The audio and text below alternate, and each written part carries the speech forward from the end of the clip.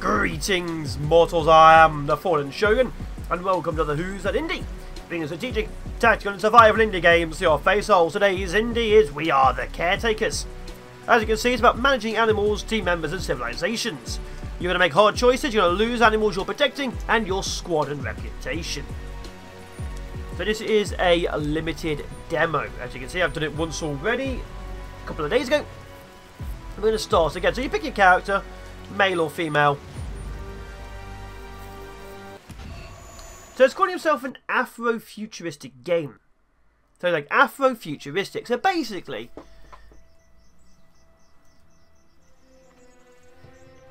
sorry, that tabbed out. So basically, it's like Afrofuturistic. So you are a squad of caretakers defending, as far as I can tell, a safari park or an ecologically protected park.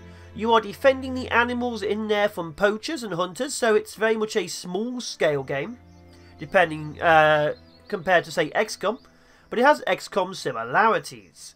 You have 6-man squads, you can lose people permanently, you recruit new troops for your teams, you can have multiple teams out at any one time. That's where the similarities end. Combat is not XCOM. Strategy is not really XCOM either, but it has a similar kind of thing. The actual combat style, I'd say it's more akin to Endless Space than it is to XCOM, but we'll get to that in a second. I'm just going to skip through this. So you move your squad around, like left click to move and right click. So you pick your squads, as you can see, and there's different things on the map. So there's different zones, as you can see. To get to this zone, you have to obviously move towards it, and you do a scout. There's different things you can find.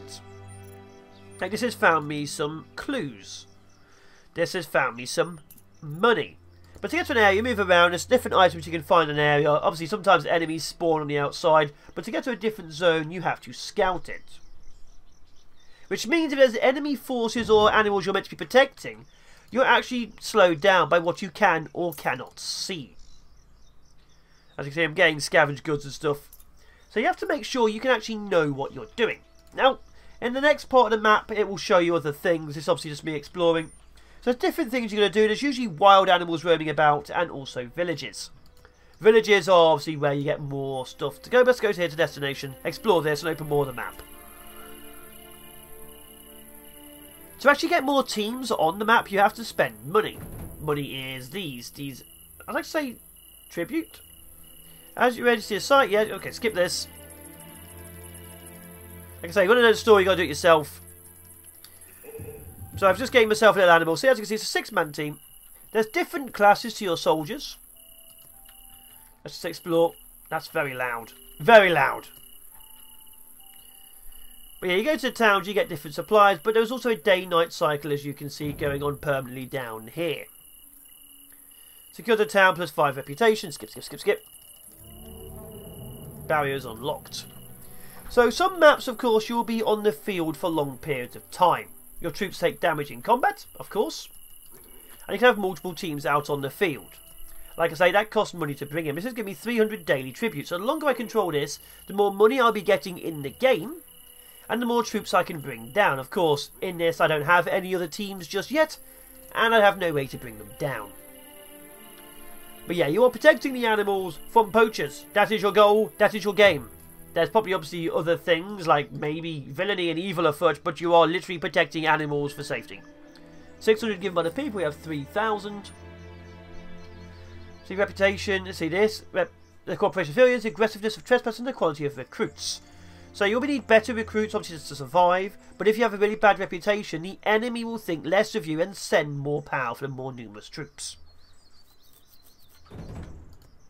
Okay, grab that. Which gives me more reputation, so you need reputation.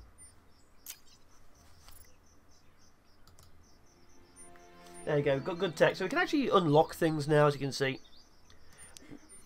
You know, it's amazing, considering the fact that there is basically a lockdown slowly coming into place. The fact that the door keeps going is amazingly insane. So, there's always an objective, as you can see in the top right.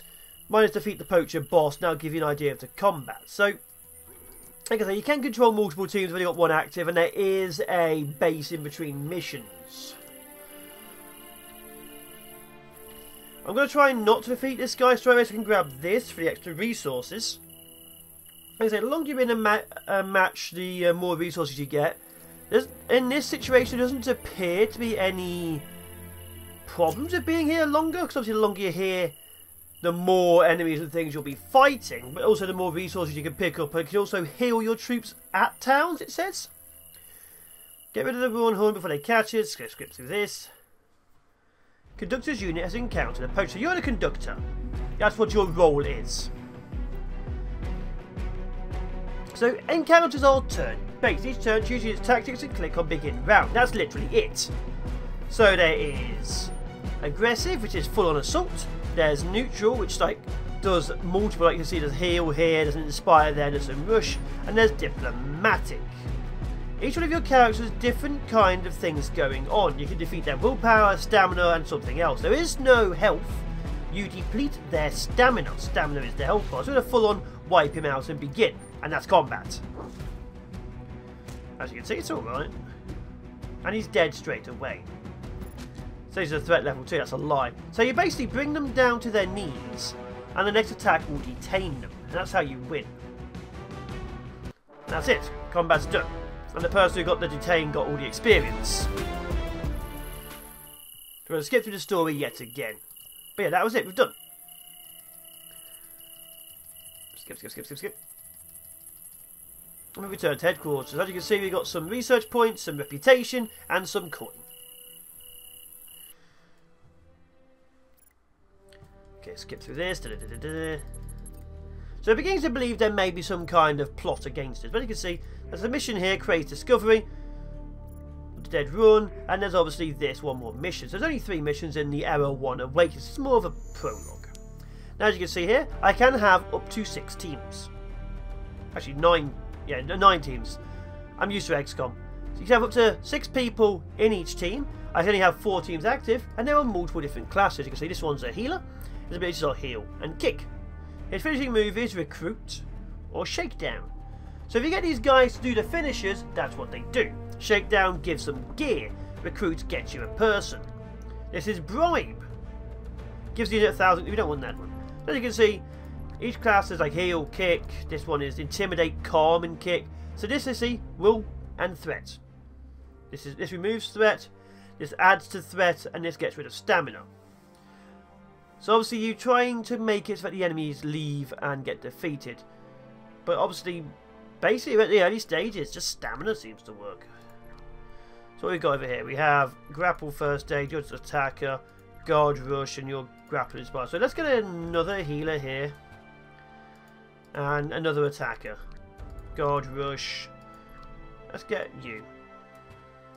As you can see, this is how the game works. What we got here, we have recruit, guard rush, heal kick, guard rush. Get you there. Guard rush. Oh, you're a heal kick, good. And there you go. We now have active teams. This shows you how much it costs to deploy them. So obviously the more powerful they are, the more expensive it becomes to deploy. You're looking at about 200 coins. I'm going to call them ducats because I've been playing too many games with ducats in. But yeah. So you can have smaller teams active around the map. But that's how it is. This is how you get your teams. This is how you recruit. There's an army, but we need Error 2 to unlock the army, so we can't make our own equipment. There's the atrium where we have visitors, and you can also recruit people. Now, Dayan was detained in the field for having Warnhorn. He was the boss I defeated. Now I can release him without warning. I can recruit him, which removes reputation, or I can do nothing. So, as you can see, I've lost like 10 reputation, but I now have a powerful soldier on my side. So you do have to make choices like that. Now everyone else I recruit, it looks like it just, costs nothing. As you can see. But obviously finding recruits is what you do in the field. So most of the time you'll be getting them from the towns or from the teams you destroy. So you're literally recruiting poachers to fight poachers. But yeah, as you can see here, I've got a good team, Dayan. How good is Dayan? Finishing move is wound. Moves cancelling and the game considers threat level to 100%. Okay, as you can see, he's got good will, good charisma. It's okay, charisma. Speed of 2. Look at day in there. As you can see, his didn't go up that high. Apparently Dane's just useless. Alert, can never be surprised. Yeah, Dane, you might be useless to me. We've got 3 extra teams. You pick your missions from here, just like XCOM. But as you've seen, the combat is completely different. Let's go do this. You find Craig crouched behind desperate run cups.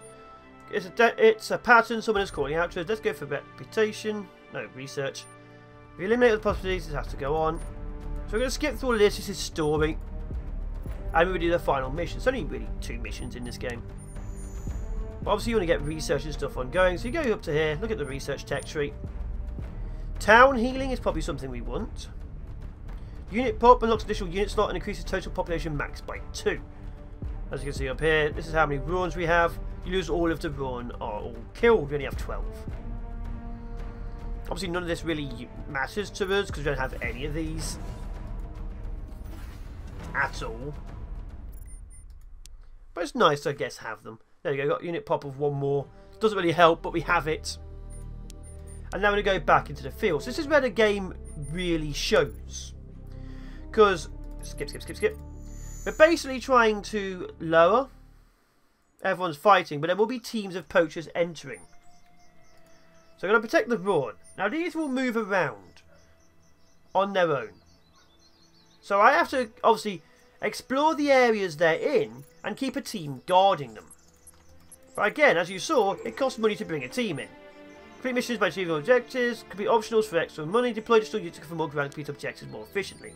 So we're going to deploy Unit 2. As you can see, they're now active. So we're going to try and get all the towns, all the teams, and obviously defend this. Now I know the enemy's going to spawn over there, there might be other areas, and we're going to get Unit 3.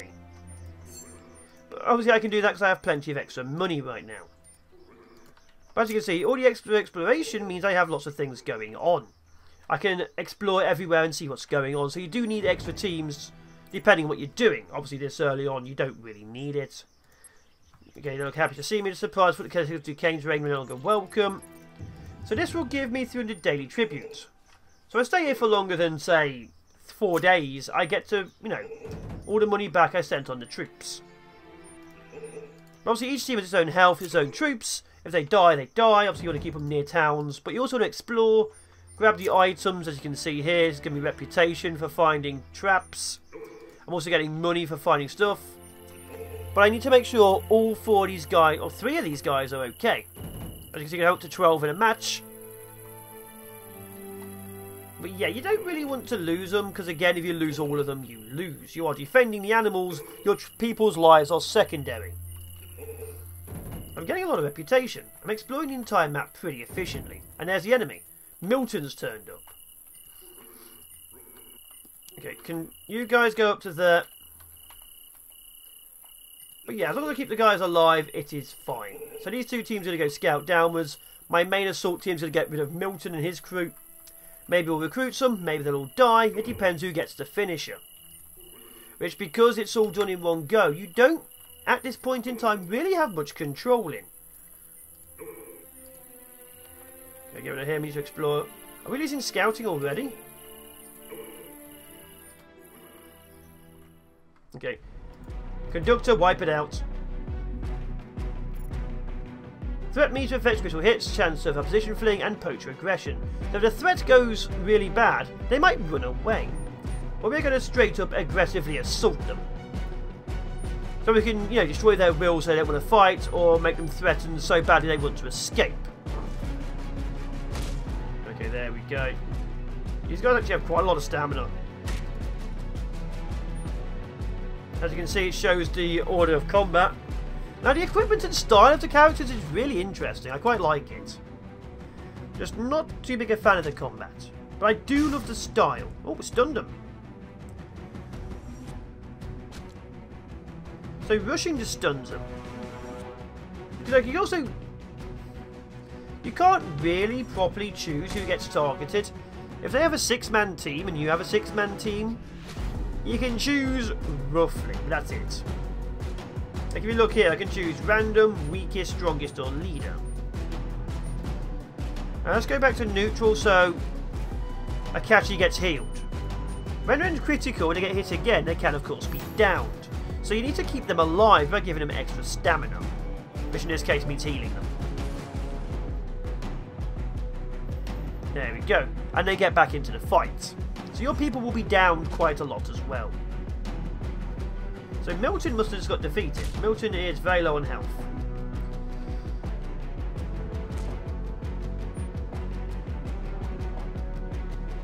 Oh, Milton's critical. Don't kill Milton. Akachi has a finishing move used on them. They're still alive but need to help recover after mission in the HQ. So as you can see, he's been finishing moved. Because they're only targeting the weak ones. So like I said, there's not really too much you can do. You can't specify what your characters go on about, so it's almost very much out of your hands. You can specify like balanced or diplomatic, try and get your people to heal your guys, but you can't tell your healers to heal certain people. You can't tell your healers to attack or defend. You have to give the entire team a similar message. And you can't choose who you finishes. It's obviously in whoever does the speed. Which is a problem, because it means you really don't have full control. Boss located already. Okay, so we're scouting again, because we've lost vision.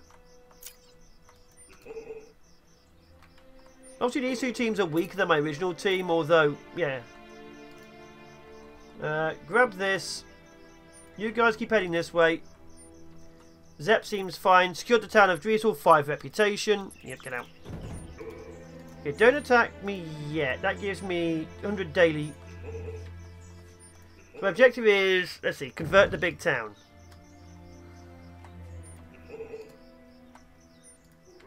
There's obviously no animals over there. Zep and Led are over here, and I don't know where the other one is. Munash is up top. Okay, town healing, yes. Field training, yes. And there we go. Secure the town plus 5 reputation. So securing town seems pretty basic. And looks like we've hit the boss.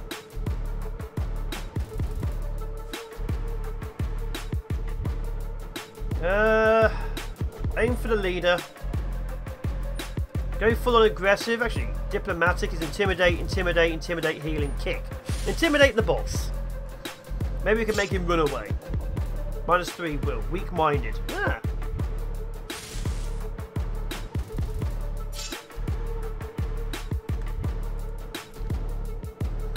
Okay, he's got a lot of will. Got a fair bit of strength. Got a lot of stamina. So you can just right-click on them at any one time, see what they're doing. Wound and grapple, that's what they do. And this is wound and barrage. Okay, his will's going down a lot. But level it is 3. Let's have a look at this. Dangerous. Their charisma is going down, but their critical hit chance is going up. Okay, let's keep it diplomatic. Now I have 2 heals and 4 intimidates. Let's see here. Affects the critical hit chances, chance for opposition fleeing, and poacher aggression.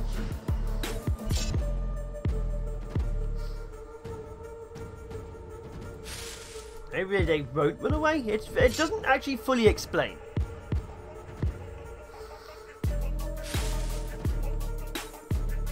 How's his willpower doing? 15. We'll keep at it.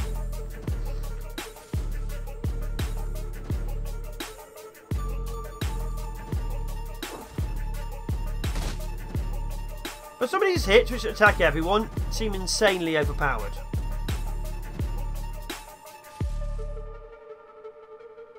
Did he heal himself? Yeah, he did, okay. Because I can obviously like to keep on intimidating this guy to remove his willpower. But now we need to full on assault and heal.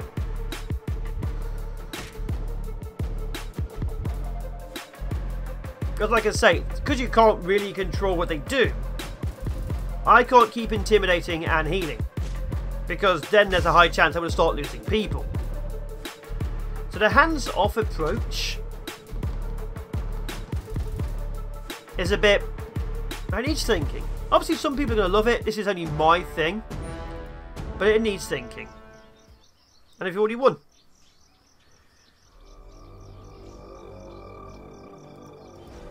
Oh, what is this? What am I seeing? Okay.